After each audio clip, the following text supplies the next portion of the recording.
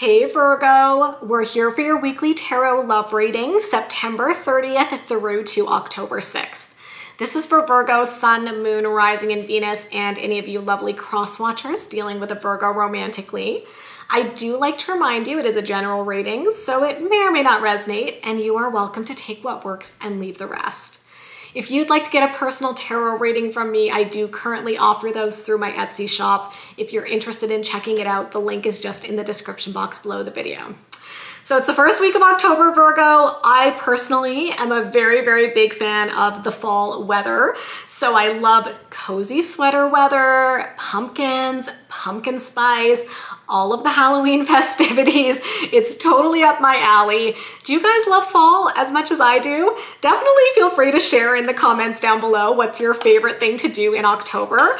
And yeah, I just hope that this month is very warm and cozy and loving. And of course, just sending you guys all the love as we head into this first week of October. So let's see what's coming towards you in love, my lovely, lovely Virgos. First card coming out today, we have got the Three of Cups. So the Three of Cups is a card of celebration. It's a card of connecting with our community. So you could be celebrating something in your love life this week. You could be meeting up with friends, and maybe if you're a single Virgo, somebody could be asking you out. This could potentially be a friendship turning into something more romantic. I also feel if you're a single Virgo, your friends might be setting you up with somebody. And if you're in a relationship, maybe you're going out on double dates with friends this week and just enjoying the company of others. So let's see where this goes. Tell me more about what's coming toward Virgo. That's beautiful. Look at that. The Fool. A brand new beginning. There is a brand new opportunity in love coming for you this week, Virgo. This is exceptional if you're single. I really encourage you to keep your eyes open to love coming in, especially somehow connected to your friend group or somehow connected to your community. That's how I think love is going to come in for you this week. Now, if you're in a relationship, I feel like there's going to be some sort of brand new experience that you and your person are having together. And when you have these new, fun, exciting experiences together, it deepens the love. It gets to know, I was gonna say it gets to know you. You get to know each other even better. You have the excitement and the enjoyment of trying new things together and having new experiences. And I think it just brings a lovely energy into the relationship. Let's get one more card about what's coming toward Virgo. Oh my goodness, Virgo. Okay. I go through periods where you get the Nine of Swords a lot, and then it kind of disappears for a while, and then it comes back. And I don't know why, I'm a Virgo moon, by the way.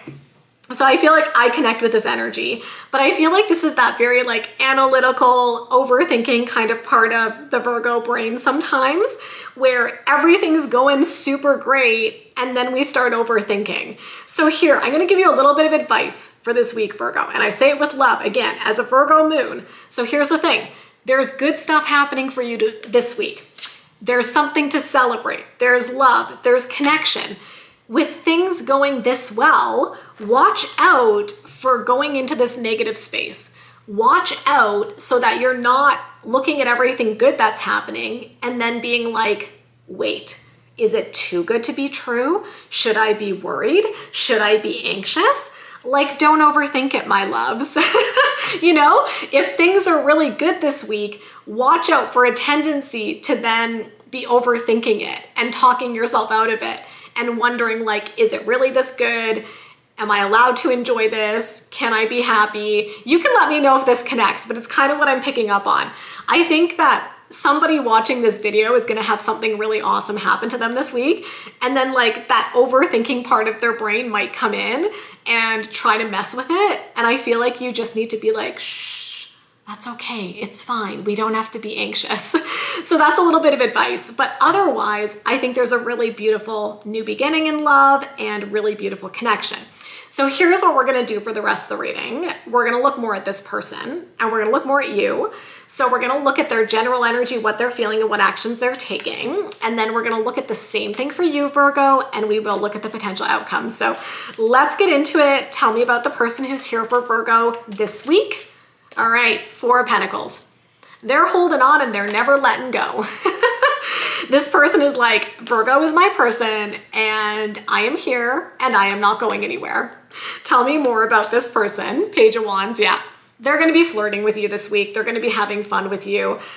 This is a very kind of young, playful energy. It is possible that you are dealing with somebody romantic who's a little bit younger than you perhaps, or it doesn't even have to connect with age. You could be dealing with somebody and regardless of what their age is, they have this very like playful, youthful, kind of fun and exciting energy. So I see that your person just wants to have fun with you this week, Virgo. Tell me more, please, about this person. And then we've got the Two of Swords. So it's kind of interesting because now that we're getting into it, it kind of looks like your person could be the one who's getting up in their head a little bit this week.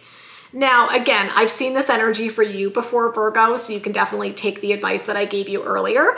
But I kind of feel like your person also needs that advice this week because what I see is that here's the two of you having a really good time, having so much fun, and then all of a sudden they're like, wait, what's going on here? And they start overthinking.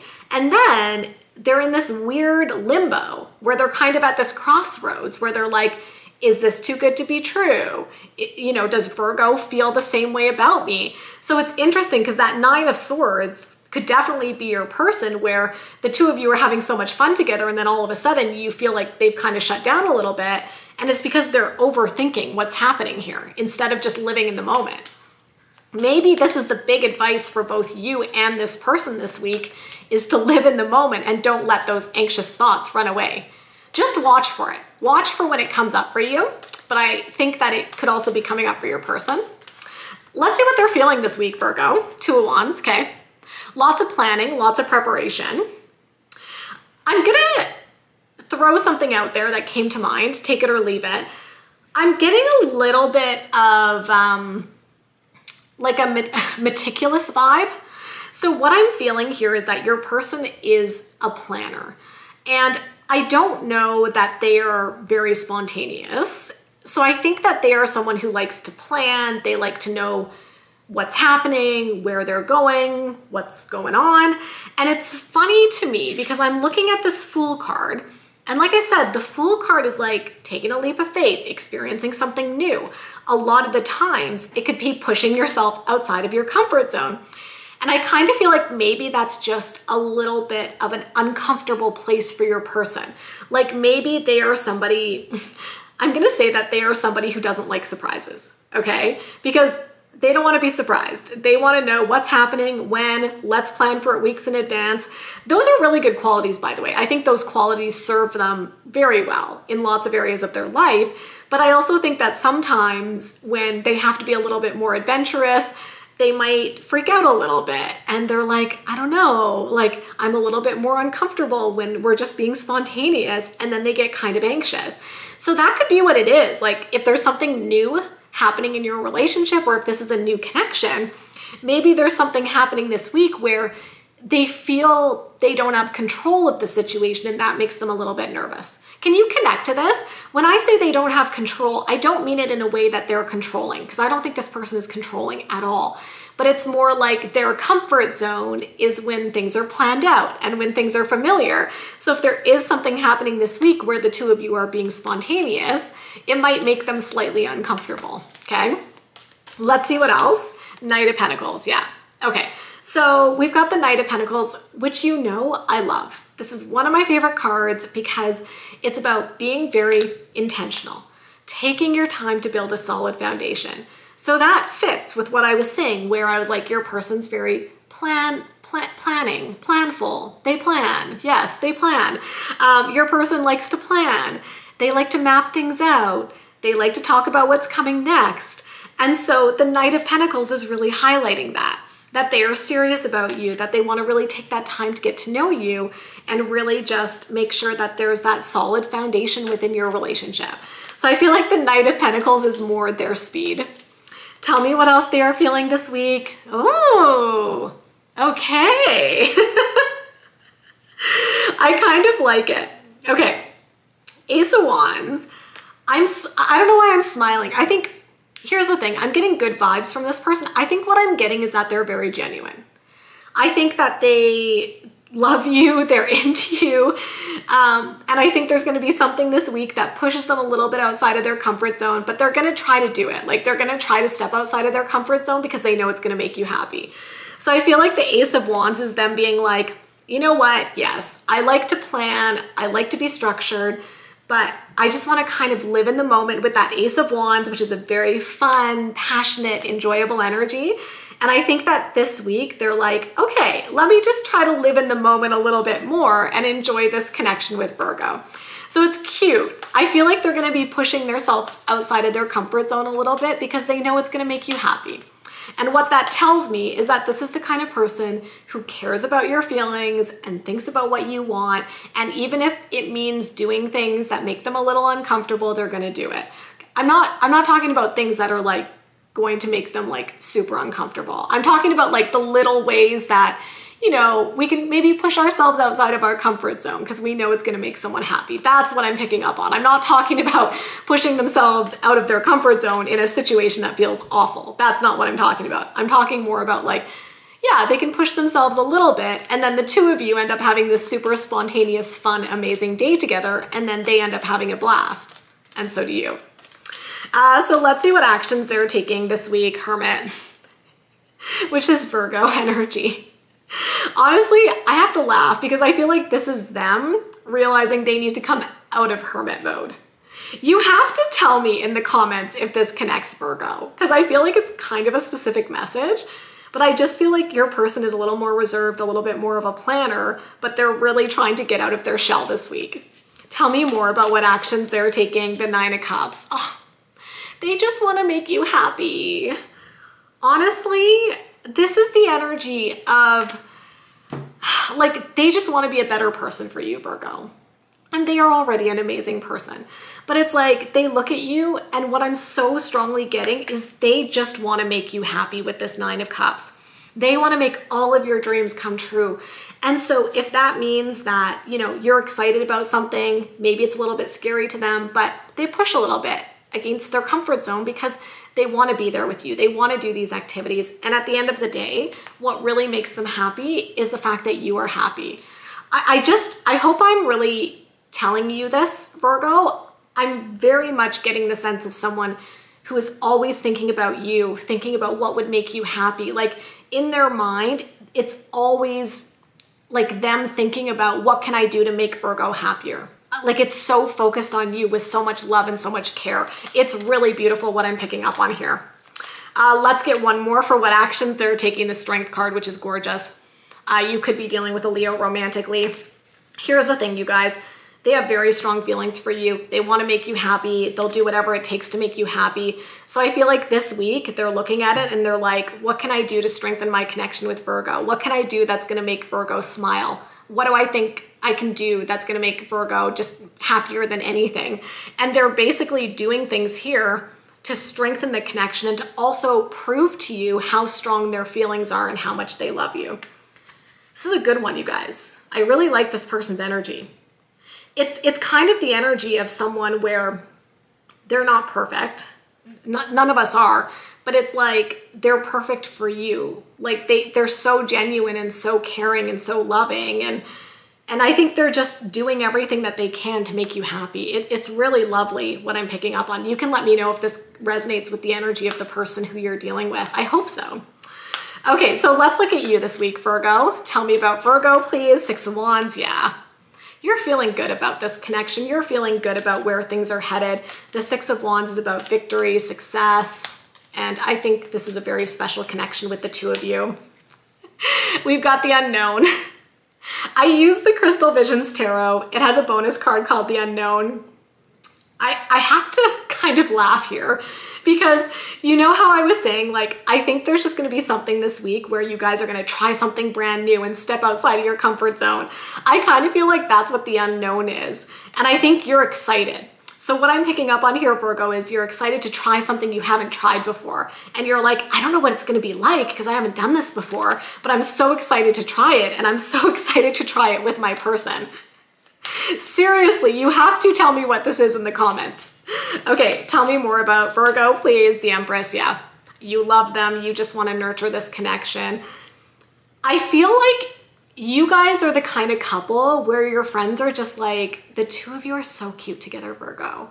Like there's something I'm picking up on between the two of you that is just very adorable and sweet and loving and caring and all that good stuff. So let's see what Virgo is feeling this week, please. 10 of Wands. So the 10 of Wands tells me that you could have a lot on your plate this week. There could be some responsibilities you need to take care of. I do not know why this is coming to mind. I think this is maybe the first time I've ever felt this on my YouTube channel. What I'm getting to come to mind is like you're the oldest child and you have a lot of responsibility. I don't know, Virgo. I don't think I've ever said that on my channel. And you have to let me know if that's significant. Like, is there something this week where you're the oldest child, you're the responsible one? If you are, there might be something that you're dealing with this week. It could be a little bit stressful. So just watch out for managing that situation. Make sure you're taking care of yourself. Literally don't know where that message came from. Anyway, tell me more. Okay, Three of Swords. Interesting. So the Three of Swords is a card of heartbreak. There's something here about needing to get closure about a situation that was hard for you. Take that if and how it might connect. Sometimes the 10 of Wands can represent emotional baggage. So it's kind of interesting to have the 10 of Wands and the Three of Swords. Part of me is like, I don't know, does an ex reach out to you this week? And you're like, yeah, no, I don't think so, but maybe it gives you an opportunity for closure. Just be mindful of that. I'm also getting an interpretation. It's maybe not the most traditional interpretation, but I'm looking at the 10 of Wands, right? And I was like, look, you might have a lot on your plate because people put a lot of responsibility on you. Maybe you're pushing back this week and being like, I don't always have to be the responsible one. Other people can be responsible in this situation. And maybe you're setting boundaries, right? Maybe this is with friends. Maybe this is with your family. You know what happens sometimes when we set boundaries? People don't like it. And so people might be upset with you and you might be feeling maybe even a little guilty yourself because you're like, okay, I'm kind of pushing back. I'm setting some boundaries, but the boundaries are healthy. And I don't think that's about your person, by the way. This is not about setting boundaries with your person. My sense here, it's related to family. Again, you can kind of let me know if that connects, but I just feel like there's something here where your family maybe comes to you a lot with their problems and they need you to solve things and all that kind of stuff. And you're like, I love you guys and I'm here for you, but like this is exhausting. So there has to be some limits here because at the end of the day, you want to live your life as well and you want to have fun. So that could be something that comes up this week. Again, it's kind of specific. I don't know where that's coming from, but you can let me know if it connects. Tell me what else you're feeling. Three of Pentacles, good. So even though maybe you're a bit stressed, other people are placing a lot of demands on you this week, you know what's amazing, Virgo? Your person, this lovely person that we've been talking about, totally has your back. They're right here beside you saying, how can I support you? How can I help you? I literally am like, I want to marry this person. Like, I think, here's the thing. They're probably not the most like flashy, exuberant person in the room, but they're steady. They're so genuine. They're so loving. Like there's something about them where there's all these beautiful qualities. It's like, are they going to be showing that off at a big party in front of everyone? No, they're the person who's probably going to be a little bit over to the side, maybe doesn't want the attention on them, but everything that they bring to the table for your relationship is so beautiful. So it's like, they're not going to be the loudest, most showy person in the room, but they're going to be the person who has your back and is going to be there for everything that you guys go through. I don't know why, you guys, I'm just really, really into the energy of your person. It just feels so supportive. So let's see what actions you're taking this week. Five of Swords, there it is. There it is. This is why I love the tarot, you guys. I always say to you, Five of Swords is like drama, drama, drama, people causing drama. And so this is you being like, okay, if my friends, if my family, if anyone's causing drama, I'm walking away. I'm disengaging, right? So you're choosing not to be a part of the negativity because here's the thing as well. If you're setting boundaries with like a friend or a family member this week, they might be trying to guilt trip you. That's what I'm getting with the Five of Swords. And so you're going to have to be strong so that you maintain your healthy boundaries. Boundaries are not to hurt somebody. Boundaries are for us to protect ourselves and to say what is okay and what is not okay. It's not like a personal attack on somebody. It's something we need for ourselves. But I'm getting something here about a guilt trip. Like if you try to set a boundary with somebody, like a parent, they might guilt trip you. So you might have to like stay firm in your boundary and just let them know, like, I love you. It's not about that, but I do need to set this boundary because that's what I need for my well-being. Let's see what other actions you're taking this week. High Priestess, I love that. Connecting with your intuition, using your intuition to lead your decisions. I also feel like the High Priestess indicates a very strong soul connection. And honestly, I think that's what's going on with you and your person, right? Romantically, there's just something very, very special and very deeply connected between the two of you. Let's get one more card for what actions you're taking this week. Yep, it's a theme, right? Finding balance. Here you are with the Two of Pentacles juggling all these responsibilities that everybody places on you. So the big question you're asking yourself this week, Virgo, is how do I bring things more into balance? What feels good for me? What are my boundaries? What do I need? Your person's going to be totally supporting you through all of this, by the way. But I think this is a good week for you to reflect on where you're spending your time and energy. And like I already said, setting healthy boundaries and saying no, right? If someone's like, I need you to do this and this and this and this, and you're like, that's a lot. It's okay to say like, I can't do that thing. That's not something I can take on right now. It's okay to say no and be assertive. So let's see what the potential outcome is here within this situation this week. Oh yeah, we're gonna take that. Okay, this is what I've been tapping into the whole reading where I'm like, I don't know, this person's amazing. You guys are soulmates. And then the outcome here is the Two of Cups. If you are familiar with the tarot, you know this is an exceptional card. It's one of the best cards to get for love. It's about a soulmate connection.